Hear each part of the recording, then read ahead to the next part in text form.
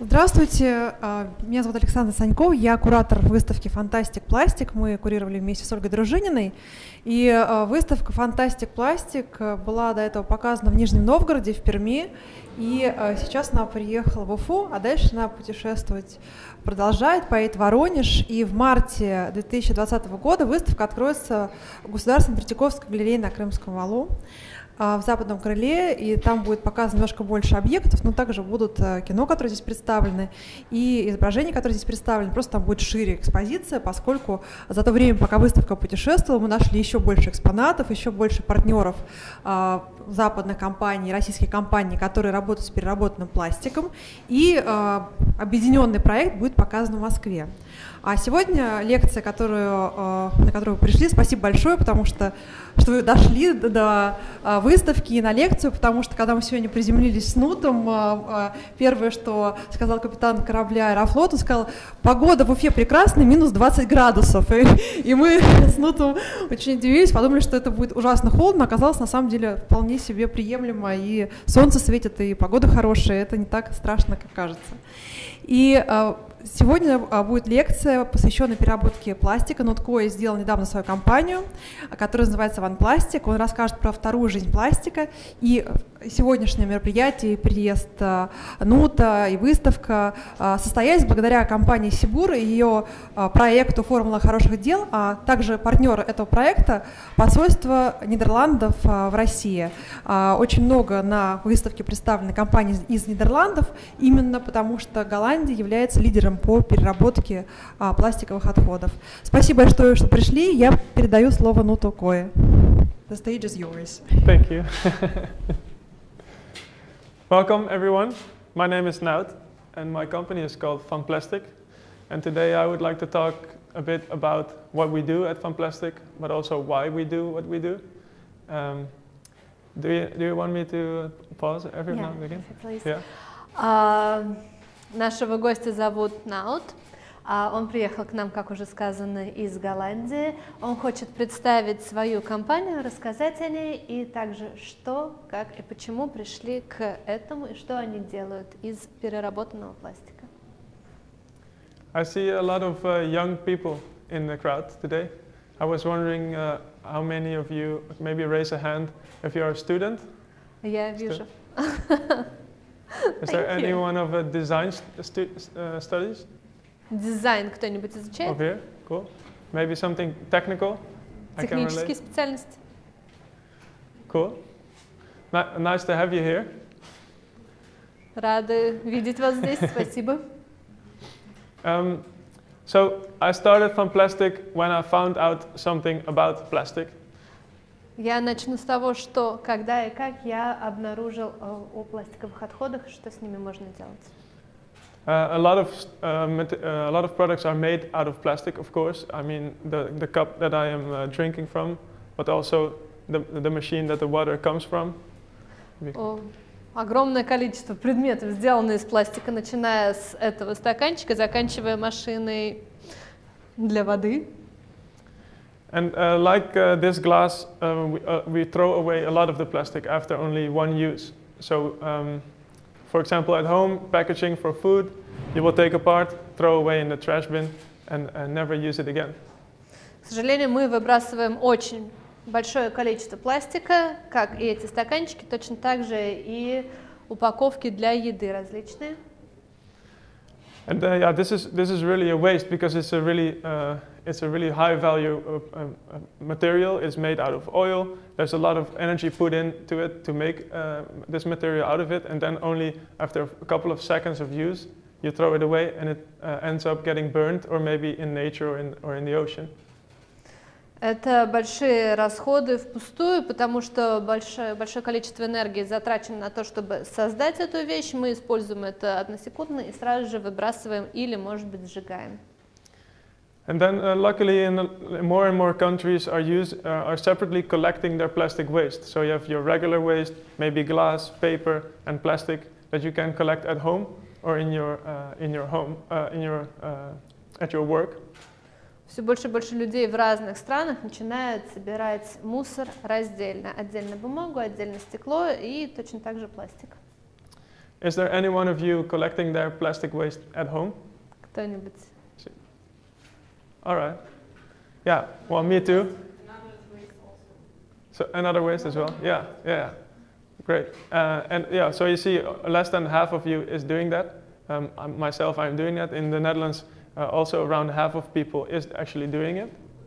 В Нидерландах примерно половина людей делает это, то есть раздельно собирает пластиковые отходы, в принципе, точно так же, как и здесь половина аудитории, что, в принципе, хорошо. So there's already one half of the plastic that is not being collected at all. This is getting burned in regular trash.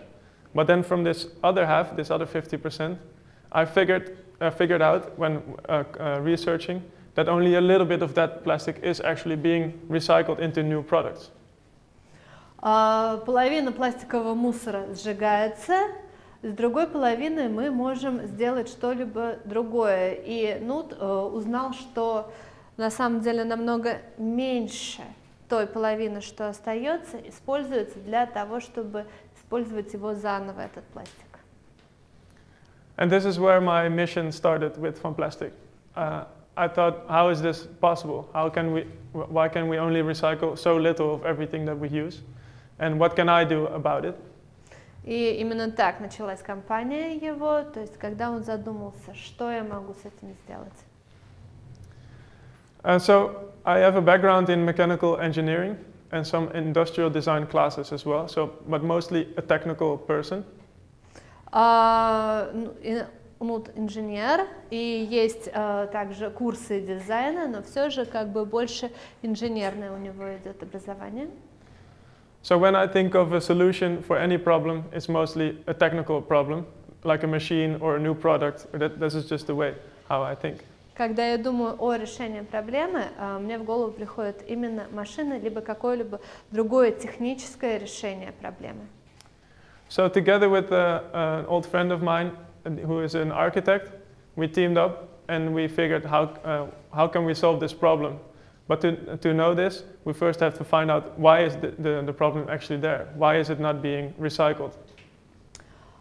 Вместе со своим другом-архитектором они объединились и задумались, что мы можем с этим сделать, как мы можем использовать пластик еще раз. Но первопричина была, конечно же, почему этот пластик не используется заново.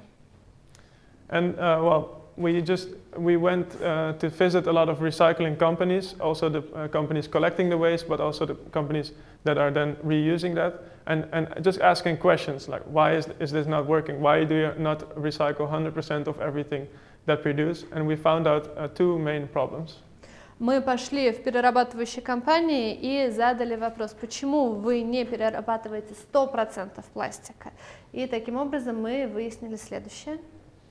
So the first problem is that in the plastic waste that you collect at home, there's a lot of different types of plastic combined. So for example, this cup is really different from the plastic bag and also really different from the large bottle. But they're all plastic, but they're different types of plastic. And you cannot just simply mix them together. Первое, что мы выяснили, первая проблема, с которой мы столкнулись, то, что пластик, он в принципе разный. Пластик этого пластикового стаканчика отличается от полиэтиленового пакета и точно так же отличается от пластиковой бутылки. И невозможно их, я прошу прощения, перерабатывать вместе. And the second large problem is that if you have trash, there's not only plastic in there. There's also other contaminations. So other materials, like maybe paper from the etiquette, or maybe some residue from your organic waste, the food that was in the packaging, metal, wood, all kinds of other waste that is also inside of this mixture of plastics. Также вторая проблема, то, что пластик – это композитный пластик. Что это из себя представляет? Пластик не только из одного пластика, если можно так выразиться, но к нему прилагаются, например, бумажные этикетки, остатки сока, остатки еды или какие-то металлические или деревянные, например, опять-таки вставки. Этот пластик называется композитный пластик, мы будем использовать это слово, и его перерабатывать также не так просто и сложнее, тут усложняет задачу. And normal plastic producing technologies are used to using virgin plastics, so brand new plastics. And these machines that are used to create new products, they are not designed to use different types of plastic or a little bit of other materials in there. These machines will simply break when there's any contaminations in it, or if there's a grain of sand or a piece of metal in the plastic, the machines that are used to produce new products are then damaged. Машины, которые используются для того, чтобы создавать новый пластик, они направлены только на то, чтобы пластик был идеально чистый, без всяческих добавок. То есть ни песчинки, ни капельки воды, ни кусочечка ниточки, если можно так выразиться. So as you can hear already in this short period of me talking, we go from the problem of plastic waste to then collecting it, and then recycling it, and then making a new product out of it. There's a lot of different steps, and every step has a little bit of a problem. Сейчас мы с вами рассмотрели несколько шагов, и каждый из этих шагов также имеет в себе небольшую проблему. То есть первый у нас был шаг – это сбор пластика. Второй шаг – could you please repeat the steps? So we go from collecting, only half of the people is doing that. And then there is the problems that I just mentioned, so the contaminations and the different types of plastic. And then when we make a new product out of it, there's these problems as well. То есть первая проблема, первый шаг – это сбор пластика, что не каждый занимается раздельным сбором мусора. Второй шаг, вторая проблема – это переработка пластика. И третий шаг, и, соответственно, третья проблема, с которой мы сталкиваемся, это то, что не каждое устройство, не каждая машина способна перерабатывать и создавать новые материалы, если пластик был композитный. And in this last bit, so the machine part of the problem, that's where we figured out a solution. So we thought, let's make a machine that is actually designed to use this plastic waste with some contaminations in it as a raw material. Таким образом, Нут с партнером пришли к выводу, что необходимо создать машину, которая сможет перерабатывать и создавать новые вещи, используя композитный пластик. So we have designed and built a really large 3D printer, which is 2 by 2 by 2 meters, where we collect the plastic waste as is already being done. It needs to be shredded into small pieces, and these pieces go directly into the printer. And within this printer, the plastic gets molten, and we create a new object. This object is then completely made out of plastic and can be reused again. So at the end of life, if someone throws away the chair or a vase or any product that we make, we can do the shredding again and feed it back into the machine. Таким образом, в качестве решения проблемы Нут с партнером создали 3D принтер, очень большой, 2 на 2, еще раз на 2, в который они могут уже собранный пластик положить, его эта машина самая измельчит и в конечном итоге распечатает какой бы то ни было новый предмет. Он будет полностью состоять из пластика, и когда этот предмет, например, вам надоест, вы решите его выкинуть, в целом жизнь этого предмета повторится. То есть его еще раз измельчают, еще раз печатают, не обязательно тот же самый стул, то есть что-нибудь новое из пластика. And this machine allows us to take plastic waste like this, while we are talking about it, and it's also on the screen, the plastic coffee cup, and we can turn it into products like these. Например, вот этот 3D принтер позволяет из таких пластиковых стаканчиков или кружек для кофе, бумажных стаканчиков, создать такие предметы. And in this picture I can tell a little bit about the technical bit of our machine. So the small contaminations that are a problem in normal machines are not a problem in our machine because there's a low resolution. You can still see the thick line of plastic, which is almost 8 millimeters thick. Could you please repeat that? Yeah. So with a normal machine, I'm just going to rephrase it, maybe that's easier. With a normal machine, these contaminations are a problem because it's a really fine mechanics. But we make the machine a lot bigger.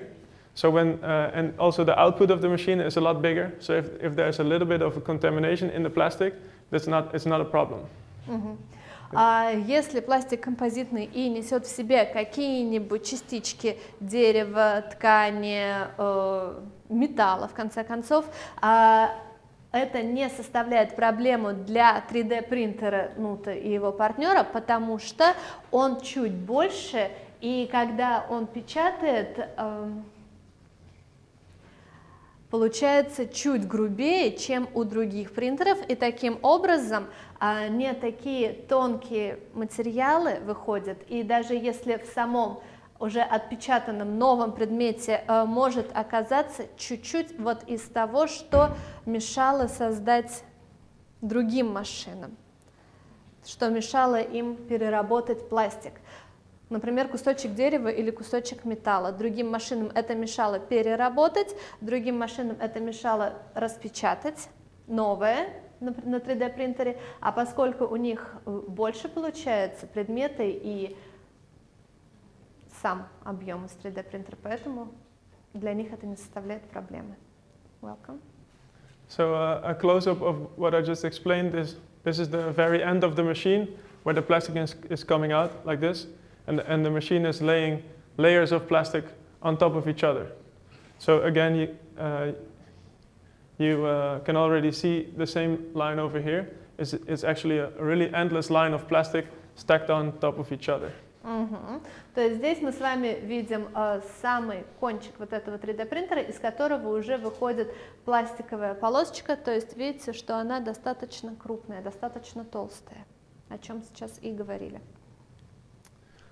So that is a very technical story, and also then you have a machine, and then what? Question. Do you need them to ask questions?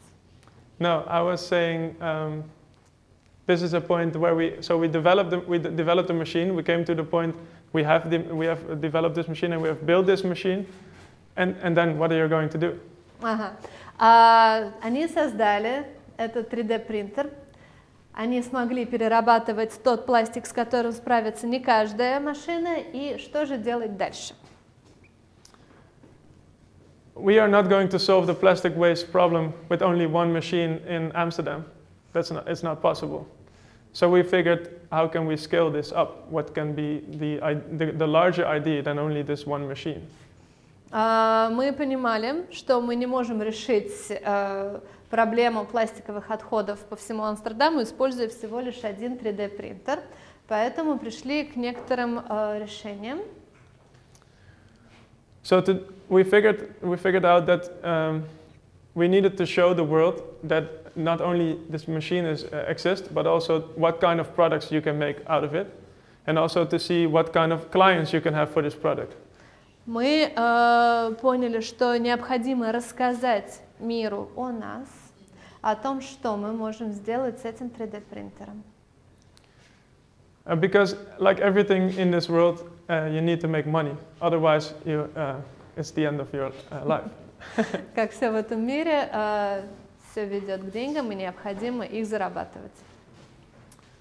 So we do that in two ways. Мы это делаем двумя способами. The first is by selling design. So we can design a product, and the product that comes out of the machine we can sell to a consumer. They can just buy it in our web shop. Первое – это то, что мы создаем различные предметы и их продаем, конечно же, дизайнерские предметы. Of course, we are in this way showing people that are buying, but also maybe other designers, that you can make really beautiful products with waste material. Мы показываем людям, которые покупают у нас эти вещи, то, что из переработанных материалов может быть создана действительно прекрасная вещь. But again, we are not solving the bigger problem by maybe making 1, 2, or 100 chairs. Но, тем не менее, мы не решаем эту проблему, делая 1, 2 или, например, 100 стульев тех же самых. So we also do a second thing, and that is the collaboration projects. И второй вариант решения проблемы – это, конечно же, проекты сотрудничества. This is an example of a product that we sell. So this is a product that we produce more than once, and people can buy this because there is a demand for sustainable or eco-friendly products. Это пример того, что мы производим самостоятельный дизайн нашей компании. Это экологично и может быть использовано несколько раз, даже после того, как вам надоест этот столик. This specific stool is made out of white plastic, as you can see, and this plastic comes from refrigerators and electronic devices like vacuum cleaners, but mostly washing machines and refrigerators, everything that's white. Конкретно вот этот предмет создан из переработанных холодильников, стиральных машин и пылесосов. And we can see that you can add a lot of value to the product if you tell someone what it is made of. So not only this is recycled plastic, because then it can be anything, but if you can connect the original product that you are all familiar with to the new product. So you have kind of a story of the plastic, and maybe you can relate it to something that's in your home. Мы можем добавить стоимость, но не материальную, а больше... Прошу прощения. It's okay. Добавляем тем, что мы рассказываем историю этого предмета, из чего, из какого пластика сделано. То есть не просто переработанные отходы, а то, что это было сделано из бывших холодильников, из бывших стиральных машинок и так далее. So on one side we have this design, which is objects like these, but we make them in a lot of colors and different materials, different products. То есть, как уже сказали, у нас два варианта развития. То есть первый – это дизайн различных предметов интерьера, которые мы создаем. Вот этот предмет этого столика. But the other bit where I want to talk about is the collaboration projects. И второе – это сотрудничество. So to give some examples about these projects. Чтобы дать какие-то примеры сотрудничества. One of the first ones that we did was with a local beer brewery. И первый наш опыт сотрудничества был с местной пивоварней. And this brewery that they use beer kegs. You can translate. В пивоварне они используют большие кеги. Made out of plastic. Сделанные из пластика. And every week they throw away 70 of these 70 of these plastic kegs. И еженедельно они выбрасывали около 70 пластиковых кег. So they contacted us with the question, hey, you guys, you do something with plastic, right? Can we maybe just give those beer kegs to you, then we don't have to throw it away? Они связались с компанией Нута и спросили, ребят, вы работаете с пластиком, вы каким-то образом его перерабатываете, может быть, мы сможем отдавать вам эти кеги вместо того, чтобы их просто выбрасывать. And we said, yes, we do something with plastic, but we are not just going to take it in and make something out of it. We want to make something then for you guys. Мы сказали, да, конечно же, но мы не просто возьмем и переработаем эти кеги, мы хотим что-то сделать для вас из этих самых кег. So we went over there to have a meeting and asked, is there any product that you are already about to buy? И мы пришли к ним и спросили, есть ли что-либо, что они уже хотят купить, то, чего у них еще нет. Because when we do a collaboration like this, we don't just want to make any kind of product, because then we're just putting more material into the world.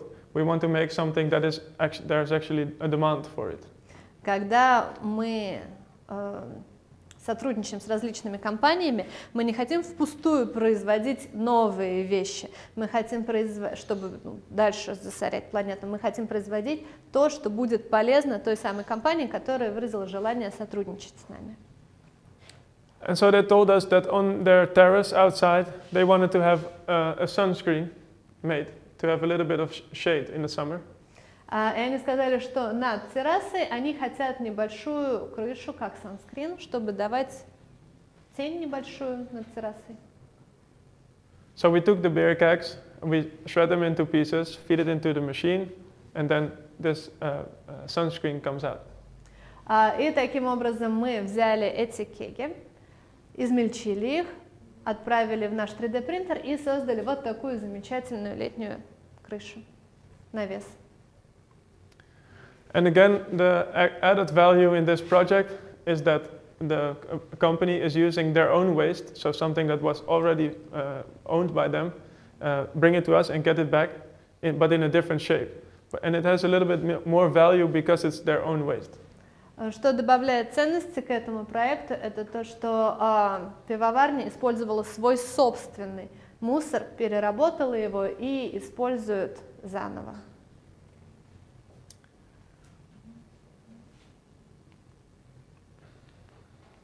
Maybe we can use the computer for the next slide. It doesn't work? We got it. Yeah. Okay. So another project I want to talk about is with Fairphone. Is anyone familiar with the company Fairphone? Does anyone know it? Кто-нибудь знает эту компанию? They produce smartphones, but completely fair. So there's no bad labor in producing the mobile device. There is no what? Unfair wages in labor. So the wages are good. Эта компания производит смартфоны, и посмотрим на перевод. Fair переводится честный.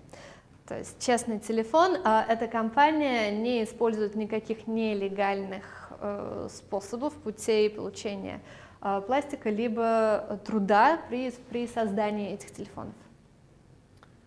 And this company is not only looking closely to the social part, so the fair wages, but also to all the materials in their phone. So they invest a lot of money in recycling too.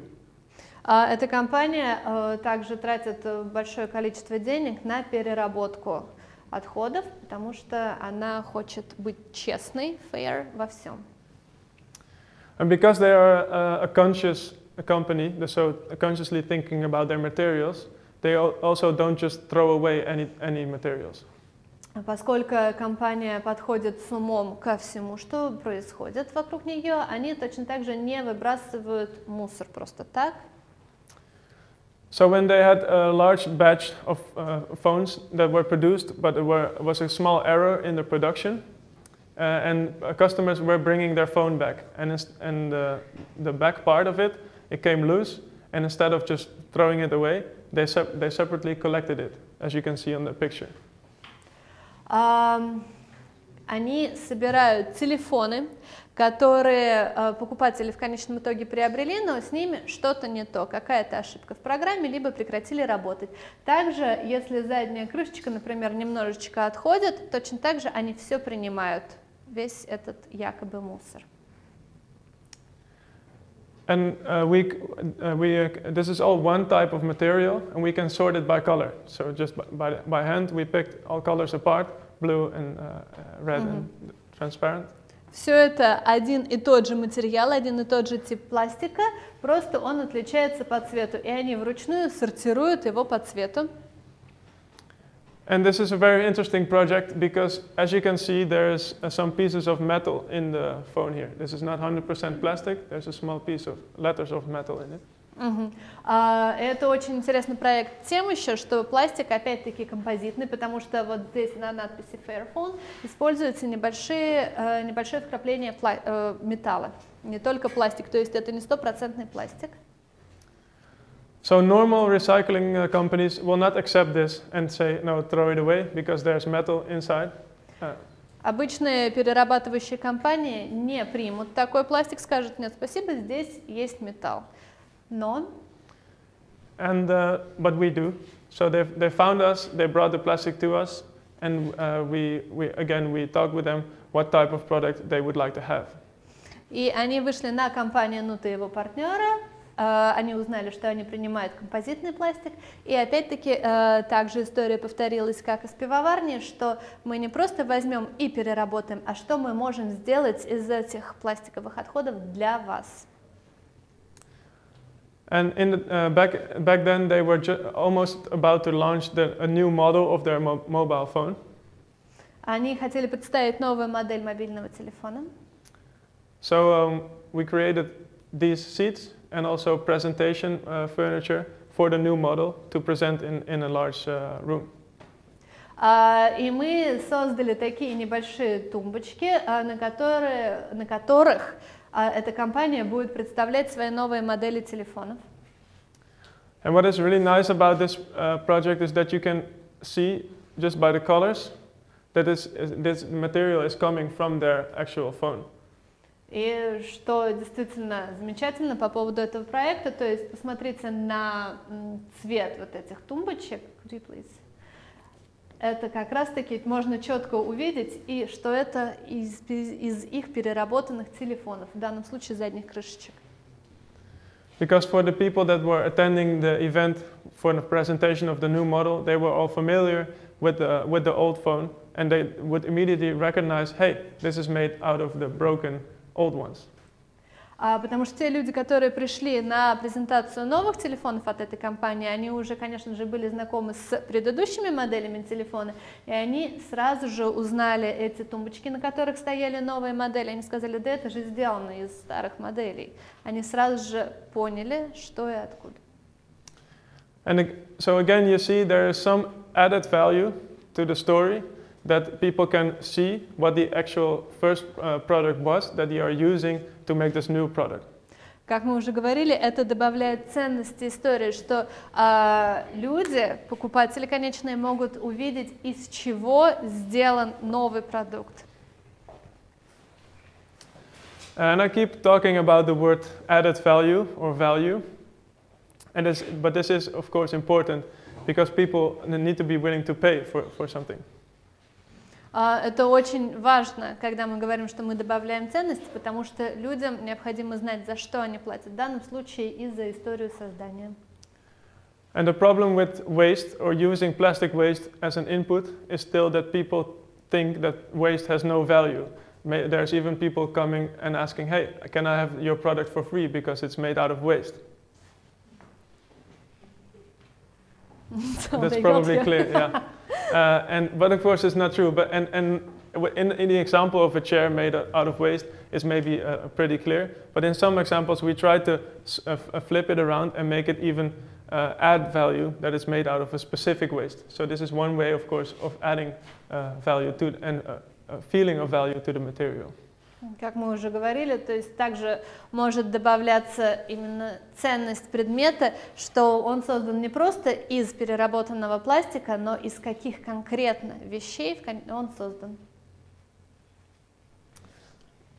A project that we are doing right now is with HEMA, which is it's like a household product store. Сейчас мы сотрудничаем с компанией HEMA. Они создают предметы домашнего обихода различные. And in these stores they sell makeup like nail polish and mascara. В своих магазинах они также продают лак для ногтей и тушь. And these are presented in these kind of flat furniture like this. All the nail polish is in there. И в магазинах лаки стоят вот в этих пластиковых. And we got in contact with this shop. They have 2,000 stores throughout the Netherlands, and all of the stores were changing the interior. So they had to. They were taking out these plastic trays and putting something else in place. Компания HEMA имеет около 3,000, 2,000 or 3,000. 2,000. Около 2,000 магазинов по Голландии, и они созвонились и предложили забрать эти пластиковые подносы, если можно так выразиться, на которых стояли лаки. And normally with a large change of interior for a company like this, they just throw everything in the waste and then put new furniture inside. Потому что, как обычно это происходит в больших компаниях, они это все выбрасывали и просто ставили новые. But this time we convinced them to take apart all the plastic bits, because this is made out of a really high quality white plastic. Take them apart and not throw them in regular waste. Но мы убедили их, что не стоит это выбрасывать, потому что эти подносики сделаны из очень высококачественного пластика. And we're now using that plastic to turn into large waste separation bins for in all their offices. Is that clear? Once again, so in every office of the company, they will have a waste separation bin. So all, for paper and plastic and glass and organic waste. And this actual waste bin we are now making of this material. В их офисах стоят большие урны, в которые они раздельно собирают отходы различные, то есть бумага, стекло и так далее, и пластик, конечно же. И теперь эти урны, которые стоят в их офисах, сделаны из вот этих самых подносиков для лака. I do not yet have a photograph of the final result because we're working on it right now.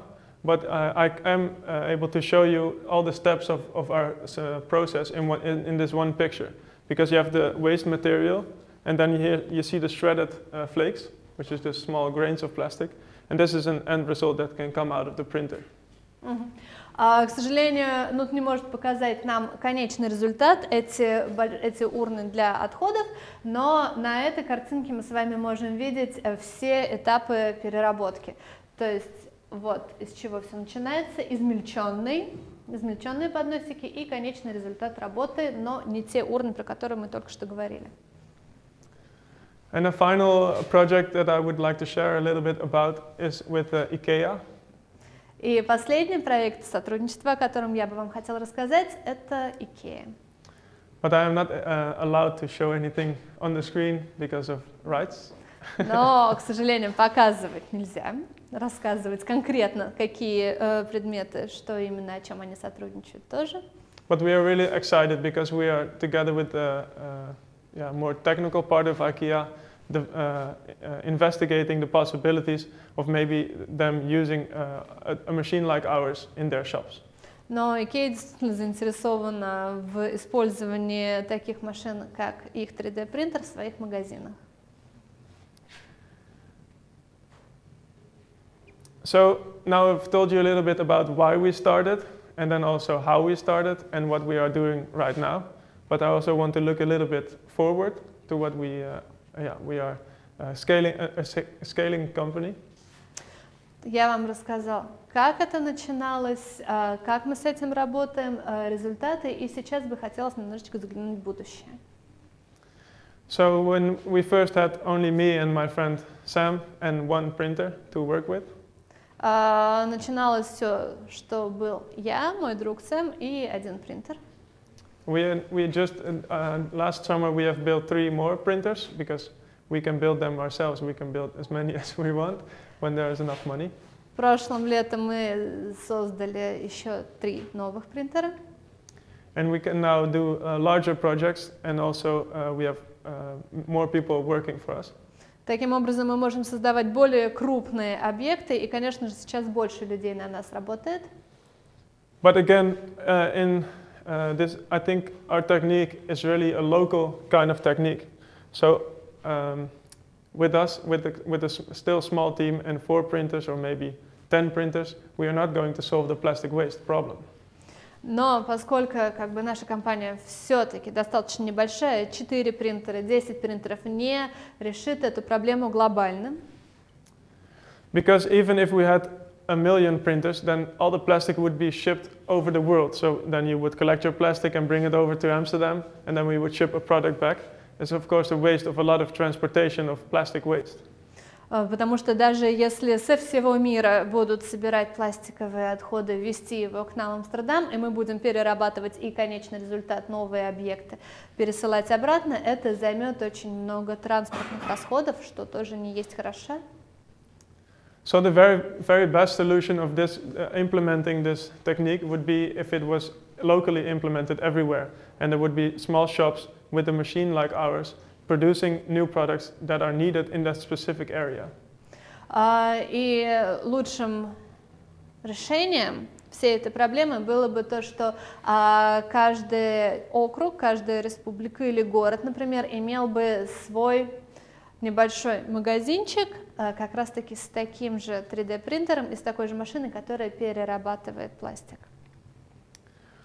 So somewhere at the end of this year or maybe beginning of next year, we hope to do a pilot, international pilot, with an entrepreneur, local entrepreneur, building a machine like ours somewhere else and then teaching how to print with the machine.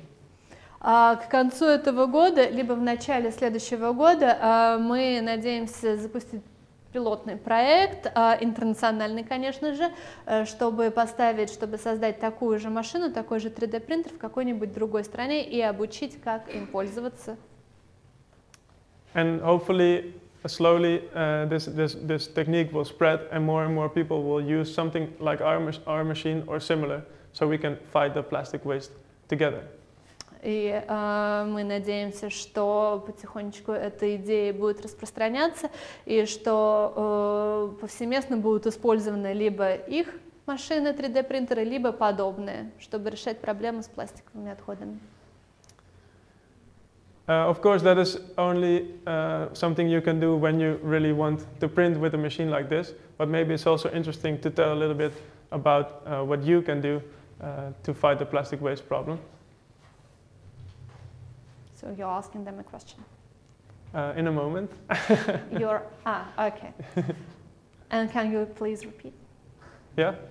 So I've talked a lot about the machine, and maybe one of you guys will eventually, or maybe all of you, will have a machine like ours and produce plastic products. But maybe we can talk a little bit about what you can do to fight the plastic waste problem as well.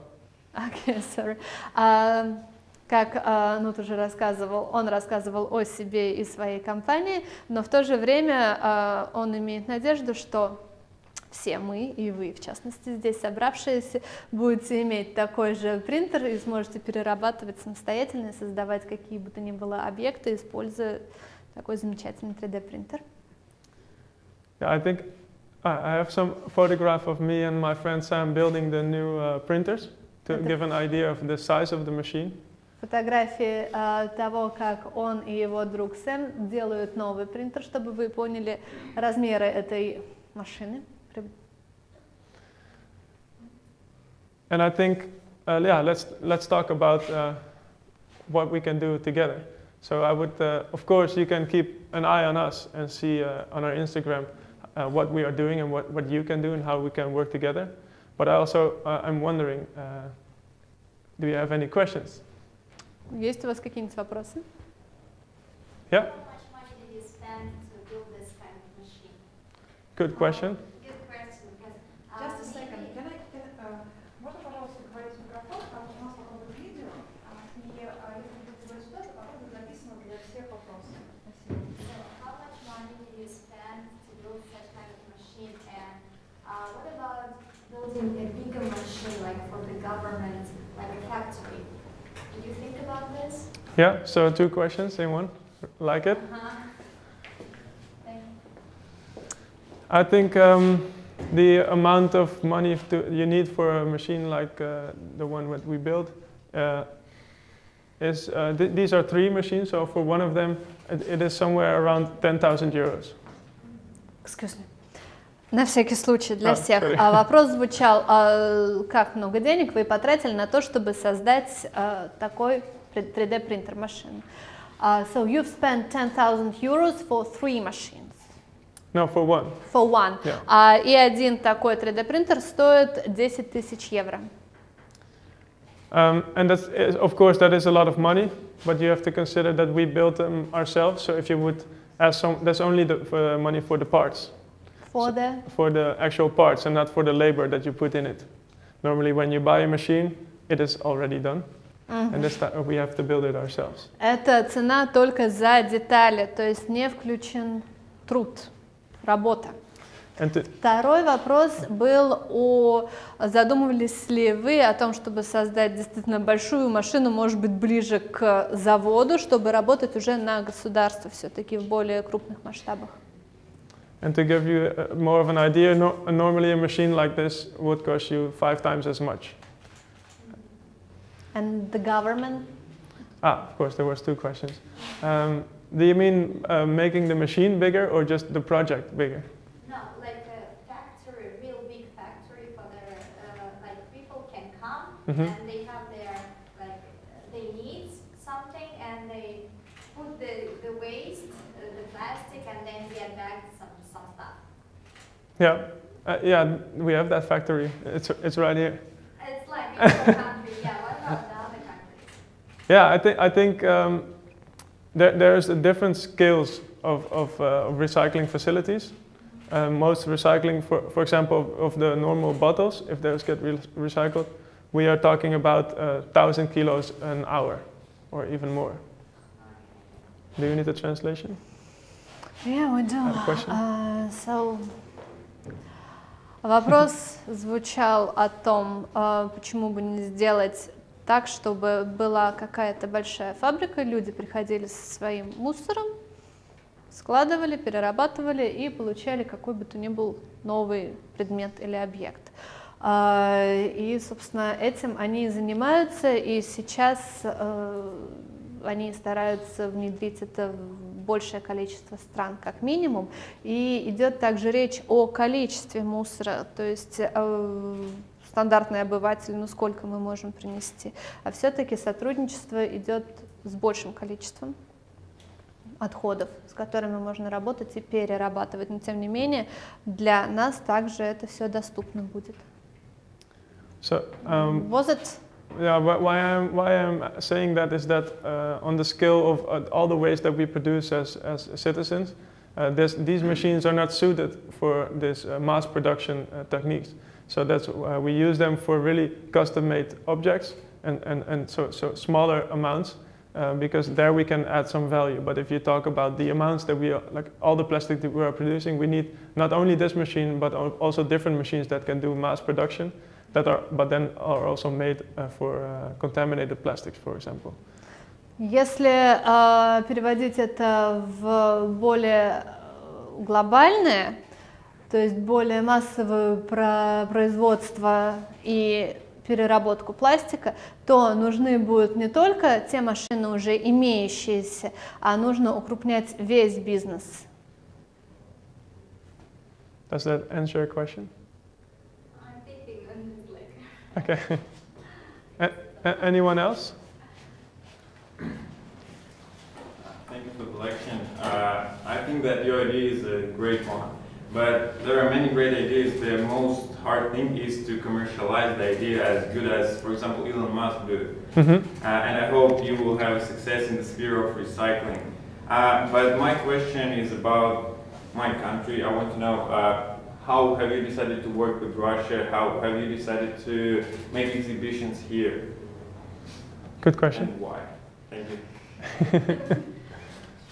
We were invited by the organization that is sitting right next to you, so maybe she can answer a little bit more as well.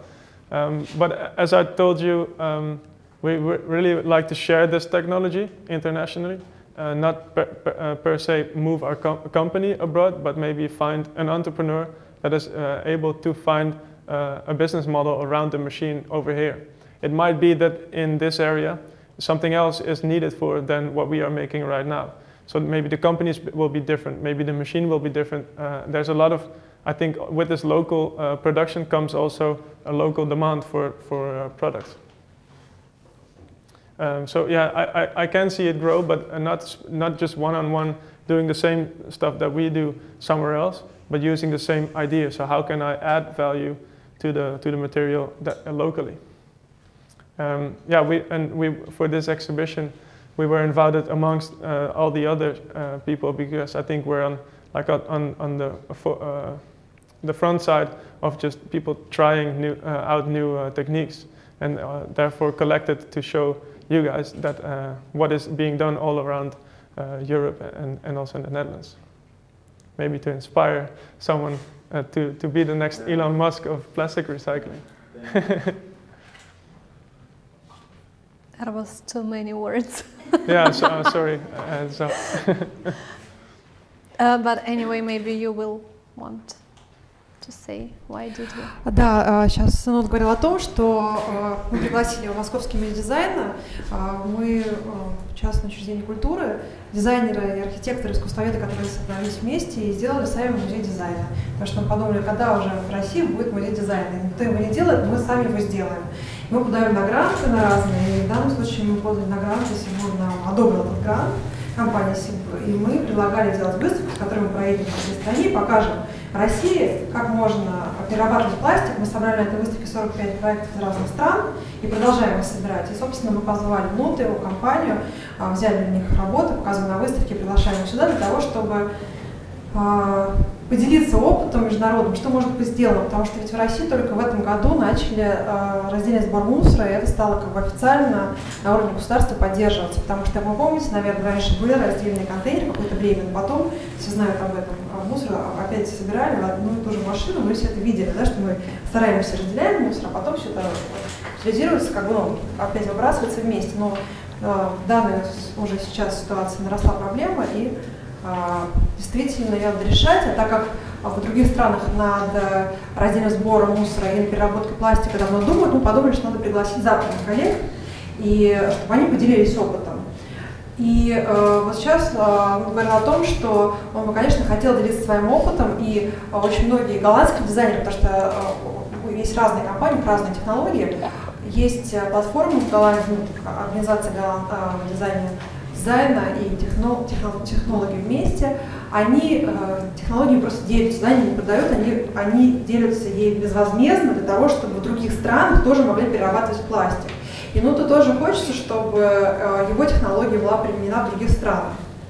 Собственно, вот об этом говорили. Спасибо. Если у кого-то будет желание, я хочу добавить просто к его словам, он говорит о том, что они ищут предпринимателей в других странах, которые готовы перенять эту технологию. Если у вас будет идея создать экобизнес, то вот Нут будет готов с вами поделиться. А бизнес-модель есть? Do you have business model 3D printing? Yeah, well, there's two ways that we earn money, and it's always about selling the product. So we have to find a product that we can make enough money on to do the R&D and recycling inside of it. So the business model basically is just selling a product, but of course it's not a complete product already. So in the case of a consumer, it's really simple. We have to just calculate how much we need to ask for any product that we produce and make that fit. But for these collaborations, like with the companies that we work together with, we have to kind of look for a product that is needed inside of the company, that we can produce for a price that can compete with competitors, because we cannot just make anything and ask any price, of course. We need to compete with existing solutions. So yeah, that's always a challenge for every project that we do in collaboration. We have to recalculate how we can make that. I don't think we can translate all of that. Wait, was that answering your question?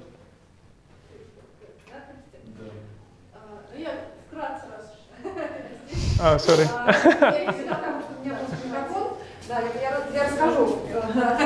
Дело в том, что нет определенной модели бизнеса, каждый раз бизнес устраивается по-разному. Ну, конечно, самое простое — это сделать какой-то продукт, продать его из переработанного пластика, за это получить деньги. Но еще путь второй, по который возможно получить добавочную стоимость и окупить свою работу, это когда с какой-то компанией заключается договор, ну, например, это Ikea или Hema, да, любой другая крупная компания, для которой вы производите из их отходов что-то, что им нужно купить, потом дальше уже. И они, получается, покупают это не из вторсырья своего собственного, да, с переработанного, из переработанных своих отходов, и получается, что для них это как бы доброе дело, которое они сделали для всего мира, и плюс они купили что-то для своей компании, не знаю, это могут быть те же самые корпуса для телефонов или мусорные баки, которые они ставят в офисах, но только они купили не из вновь сделанного пластика, а из своего переработанного. Поэтому каждый раз, когда продаваешь что-то в компании, надо смотреть, чтобы продукт в конечном итоге стоил так же, как и другие подобные продукты на рынке. Я понял, это вопрос уже, как сказать, когда есть производство, да, то есть, условно, дизайн, как студия, или как ее правильно сказать, да, VanPlestik здесь, в Уфе. А я имею в виду, для того, чтобы эта дизайн-студия появилась здесь, какая входная цена?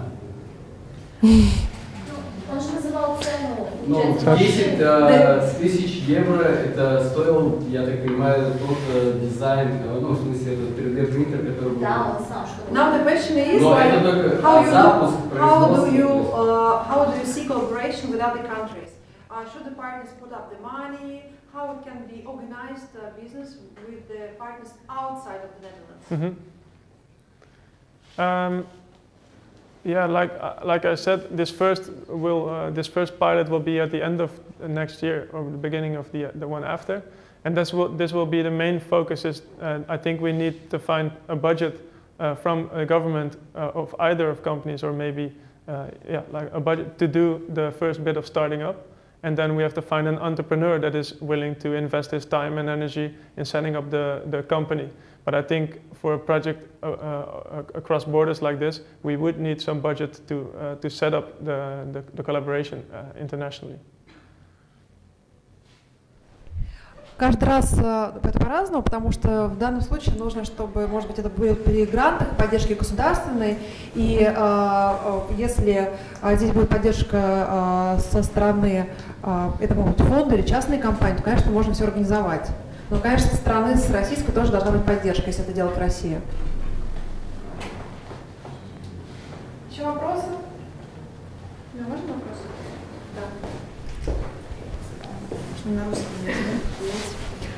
я хотела спросить у Нута, вот эта переработка пластика, ваша идея очень хорошая, но, допустим, меня волнует вопрос вообще уменьшения пластиковых отходов в будущем.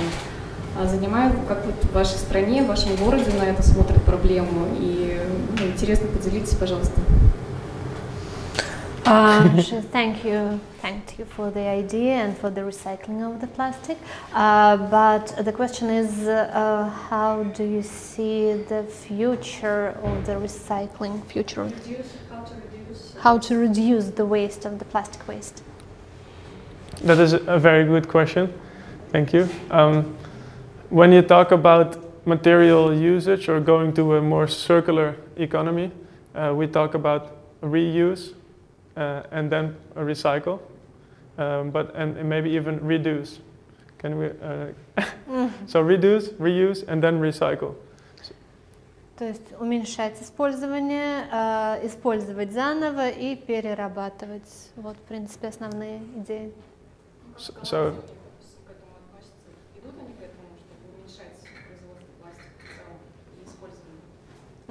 In your country, you approach the way that you use, that you produce less plastic than before.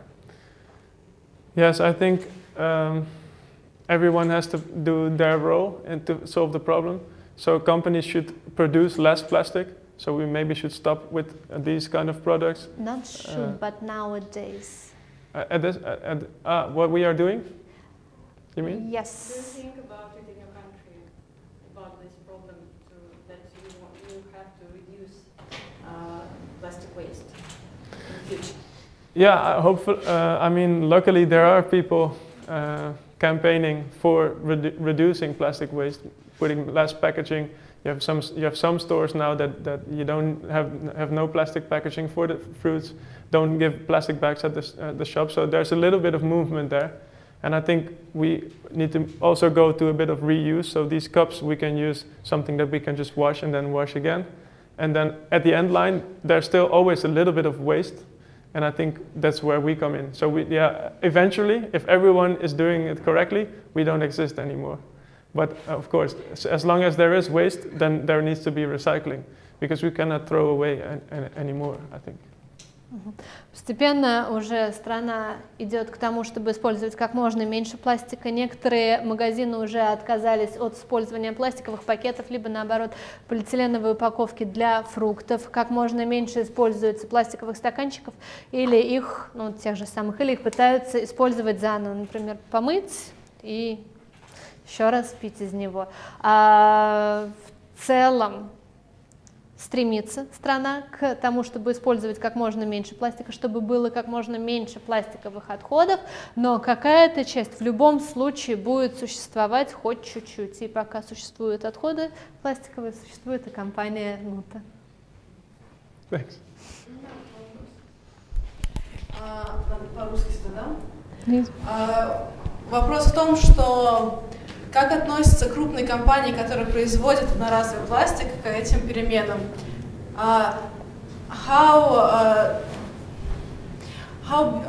do big companies that produce one single-use plastic feel about that changing? It's because it's too. Лучше. То, что две стороны медали в сокращении пластика, то есть это подрывает, с одной стороны, экономическое развитие каких-то компаний, которых... I think I understand the question. Great! Thank you. I think the question is that how do the companies producing new plastic products feel about recycling? And one single-use plastic. Yeah. Yeah, I think, for example, in the Netherlands, there's now one major company. It's a chemical company that makes the raw material for virgin plastics. So from oil, they make paint, but also plastics. And they are now investing in recycling as well. So even those companies that are 100% in investing normally in new plastic are seeing that more and more companies are asking for recycled content, and also these companies are now investing. So I think it's more about a cultural thing, that because it's slowly changing, that also these larger companies they won't die in one day. They have to invest in smarter things as well. Отвечая на вопрос Александры, те крупные компании, которые специализируются на том, что производят пластик, они отвечают на запросы современного мира, что больше и больше количество людей и компаний хотели бы видеть пластиковые предметы, какие бы то ни было, из переработанного пластика, и они занимаются исследованиями на эту тему и в конце концов могут прекрасно переключиться на новый процесс работы. Инвестируют в изменения в этих переработках.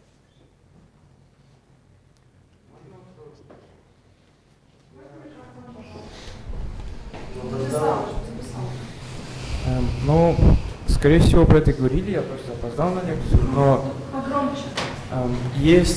существуют биопластики, биоразлагаемые пластики, полилактит, например, ПЛА, или биопластики на основе хитозана, которые являются биоразлагаемыми.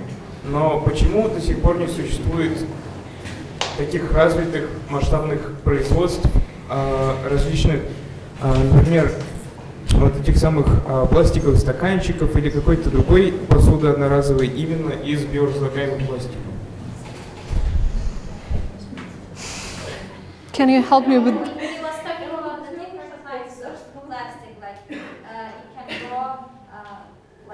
At once, and we can do something with the plastic that can be wasted like through some time. Like some plastic, it can during some time, yeah, according to some process, nature process, they like disappear. Why don't we use this kind of plastic like to do some stuff?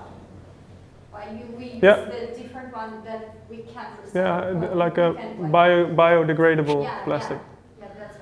Could you please repeat that word?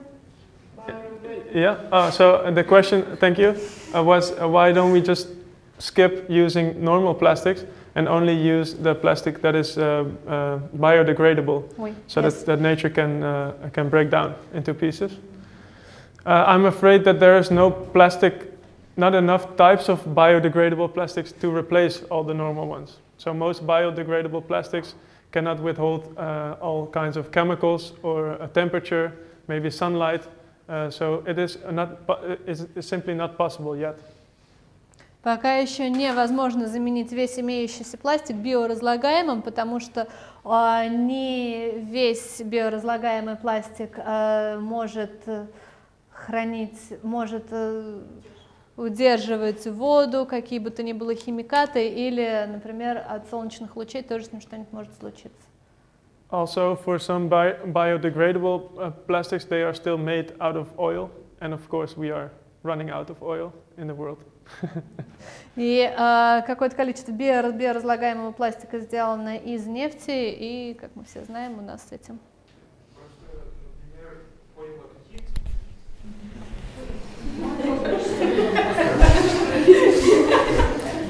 Ну, например, полилактит, ПЛА, делается из лактата. Лактат добывается при производстве там, кукурузы, например, различных пищевых продуктов. There is some plastic that made of like organic stuff like corn, and we have them. Why don't we use it? This is the question. The same question, like. Yeah, I understand. I think it's a little bit of the same, but the difference, and that's really smart. You have biodegradable. I think so too. Biodegradable and bio-based. So one is the nature is able to break it down, and the other one is based on corn or grass or something from nature. And not always are they alike. Sometimes oil plastic is biodegradable, and sometimes bio-based plastics is not biodegradable. Everyone's still following? So yes, the problem is a little bit the same.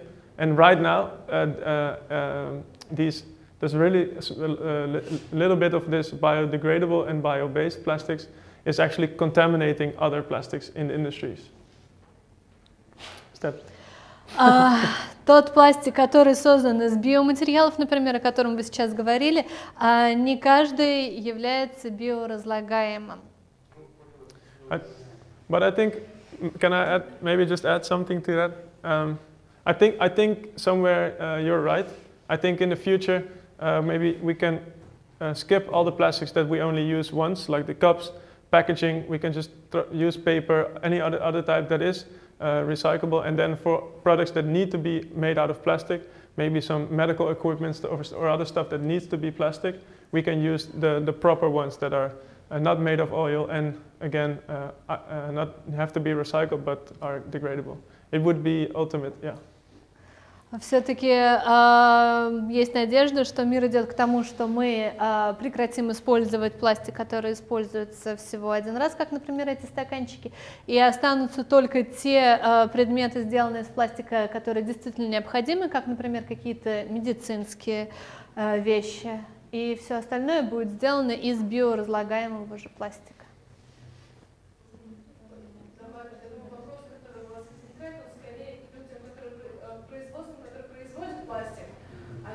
Который его перерабатывает. Ну, возможно. Он же не знает с технической точки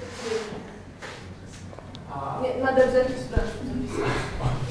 Нет, вот просто как микрофон. Okay, so I have a question. What types of plastic do you use to recycle? Like there are different types of plastic. Do you use all of them or just some specific ones? Good question. We don't use. Can you wait 1 second? I'll translate for the rest of the audience. Okay. В общем, я спросил насчет того, какой тип пластика использовать, потому что есть разные типы пластика. Вот, может все, может какие-то конкретные. Все. Yeah, we use only a few. I think there are 7 main types of plastic, and we can now use at least 2 of them. An example is all the way at the beginning, this material, polystyrene. You know it from the coffee cups, but also CD cases are made out of it. The plastic boxes for fries that you eat from, Also, some meat that is sold in the stores is made. It's kind of the crispy, crispy plastic, and in our machine it turns into products like these. This is one group of plastics, polystyrene. Another one that you might know is the one that I told about, which is the more harder plastic that is used, for example, in this tower for the water as well, the white bit of it. That's more technical plastic, so in electronic devices, maybe like a vacuum cleaner, that is used. Yeah, so there's a couple, and we cannot use all of them because some just react differently. For example, bags, like a plastic bag is really soft and will stay really soft, and we cannot make any products out of it. And do you think you'd be... Oh, you have to translate all of that. Maybe just give some examples that we can only use 2 of 7 main types. Yeah. Существует 7 основных типов пластика, и компания Нута работает с 2 из них. То есть первый — это в качестве примера, опять-таки, да здравствуют наши пластиковые стаканчики, и что-то такое достаточно мягкое, из чего сделаны, например, обложки для CD-дисков и так далее. И второй тип пластика более жесткий, например, из чего сделаны стиральные машинки, пылесосы и что-то подобное. But if you want to know more specific details, we can talk later. Oh, well, no, that's... I have another question, but it's quite simple. So do you think it'd be possible to recycle like more types of plastic in the future? Я спросил насчет того, возможно ли в будущем другие типы пластика также перерабатывать. Yes, I think so. In our machine, maybe not all of them. Maybe a couple more, because we are still developing the technique and learning about the materials. But all plastics that are used in packaging is possible to recycle, just not in our machine specifically. So, for example, the PET bottles that we drink from, we cannot use it, but you can recycle them. And the same account for the plastic bags. You can make new bags out of it, but not in our machine. Yeah. Они проводят исследования и думают, что в целом они могут добавить еще 2-3 типа пластика, которые они смогут использовать в своих машинах. А так в целом Нут говорит, что весь пластик, который имеется и существует, конечно же, может быть переработан, только не все в их машинах. I think you had a question too, right? Oh, maybe after that. Да, у меня тоже есть вопрос. Хотелось уточнить по поводу качества самого пластика. Имеет ли для вас значение, условно говоря, это свежий пластик, специально собранный, чистенький, или для вашего принтера подойдет пластик, который уже успел поплавать в океане или полежать где-нибудь на свалке, ну, естественно, после того, как он будет вымыт в чистом состоянии, да. So the question is it really important, the quality of the plastic that you use in your machines, the contamination of the plastic, but not the one that we talked about, but the dirt, like that it's been in the ocean, for example, or in the dump? Yeah, good question, thank you. Of course it matters, but compared to other techniques, our printer is able to use a lot lower quality and a lot more contamination. Maybe I can give an example, but maybe first a translation. Качество, конечно же, имеет важность, но не такую большую, как для других компаний. Их машина, их принтер может справиться с более загрязненным пластиком, опять-таки после океана или после свалки. Может привести примеры in a second. For example, with these cups, this is a really thin plastic, and if you would put this in the ocean or set outside in sunlight for 1 year, then it will dissolve because it's only really thin, or it will break.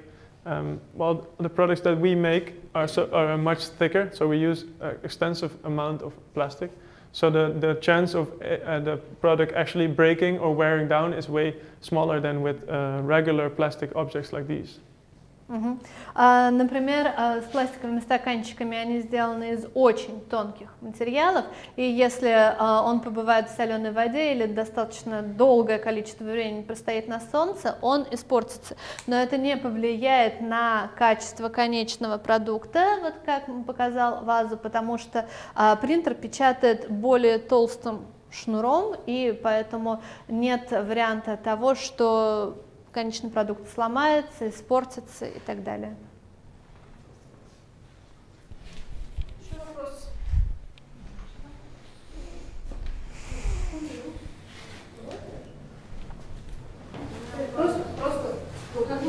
Я по-английски не говорю, так что проявите мой вопрос, пожалуйста. Используете ли вы пластик, который можно найти в океане или на побережье, или, может, вы для этого взаимодействуете с какими-нибудь волонтерскими организациями, потому что из того, что вы говорили, вы работаете только с компаниями, которые заинтересованы в получении продукции, которую вы делаете, но собираете ли вы пластик, который бесхозный? You've said that you have the collaboration with the companies that you make for them some new objects using their own recycled plastic. And the question is that do you look for and do you use the plastic waste that is not coming from your partners, like from the ocean or from the, you see the idea?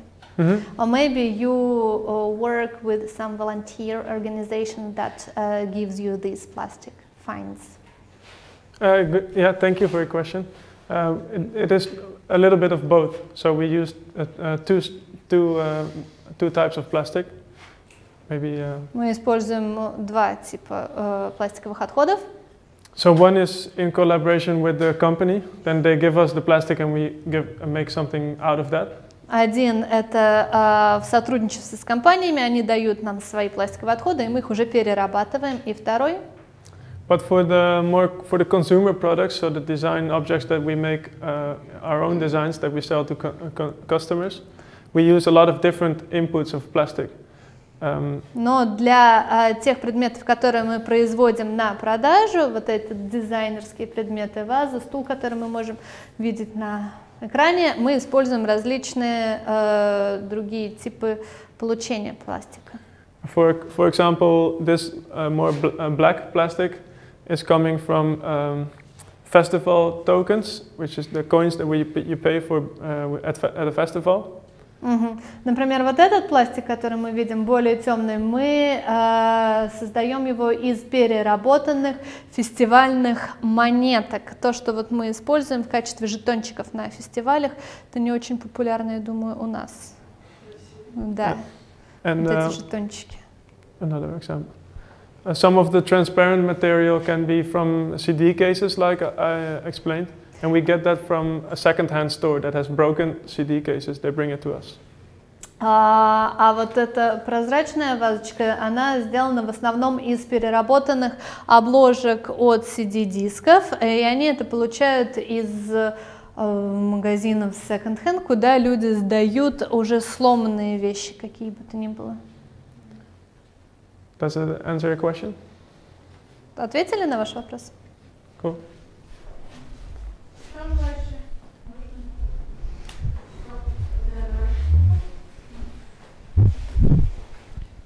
Мне вот интересно, когда вы только создали свою компанию и сделали свои первые вещи, как вы их продавали и где продавали? When you have just created your company and designed your first objects, how and where did you sell it? The very first ones. One of the first projects that we did was in collaboration with the municipality of Amsterdam. Первый объект, который мы создали, это было в сотрудничестве с городской мэрией Амстердама, с мэрией Амстердама. So the material of the plastic, the tokens from the festivals that I just talked about, we got them from a festival. We made a product, and then we just rang up the municipality government and say you have to buy this for your interior.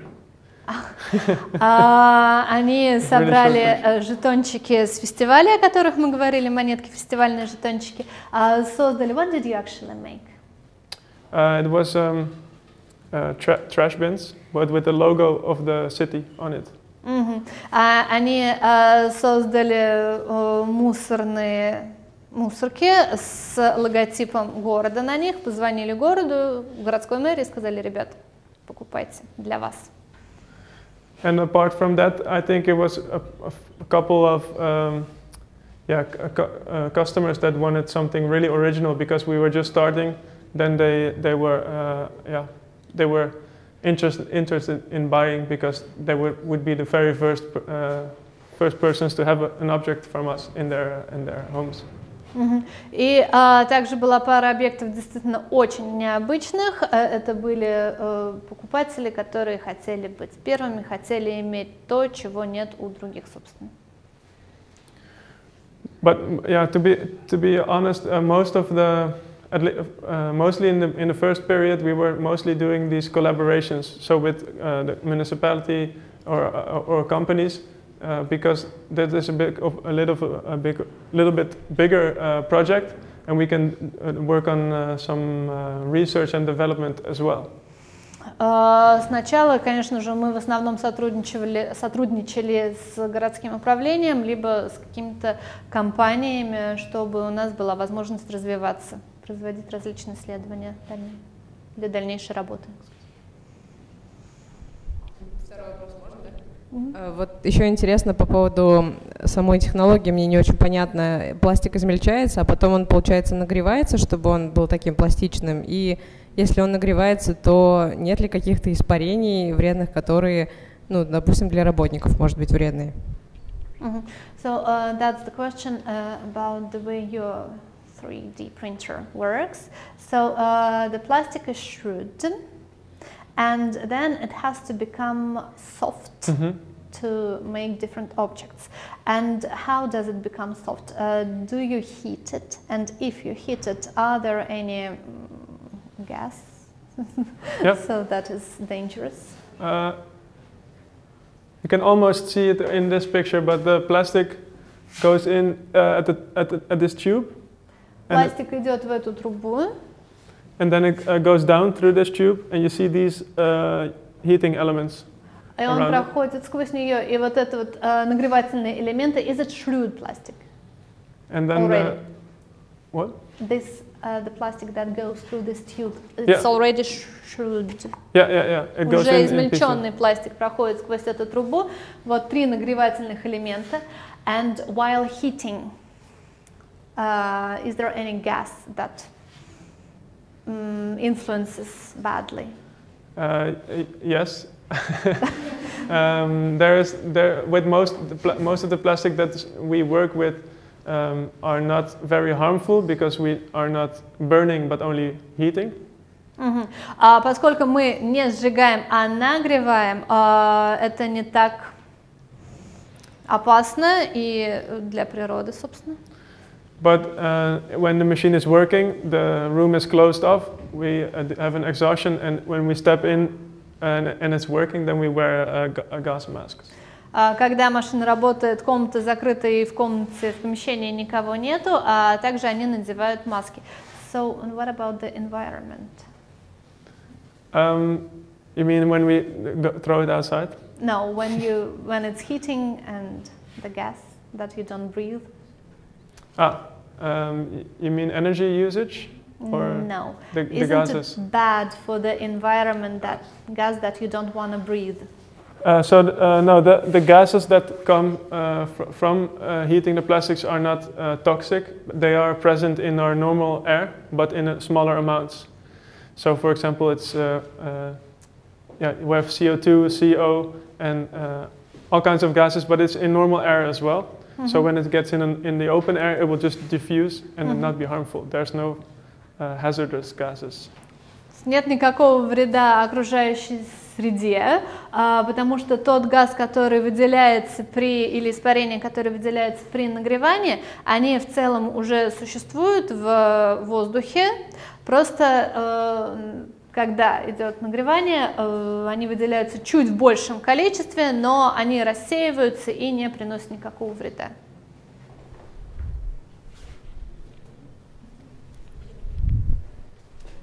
Any more questions?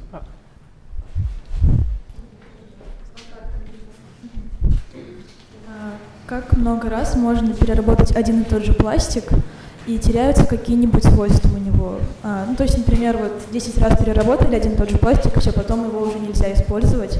Вот, может быть, они какие-нибудь проводили эксперименты, ну, несколько раз пропускали пластик, вот, например, какая-то конечная точка, когда уже его нельзя использовать.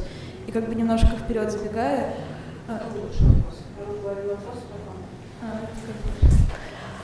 So the question is, how many times can you reuse, recycle one and the same piece of plastic? Very good question. I think the technical amount is 7 times, and then it will not be completely done, but the quality will go a little bit down from 7 times, and then when you keep on recycling it, the quality will slowly go down. So there's no exact number at what point you should stop, and there's a lot of ways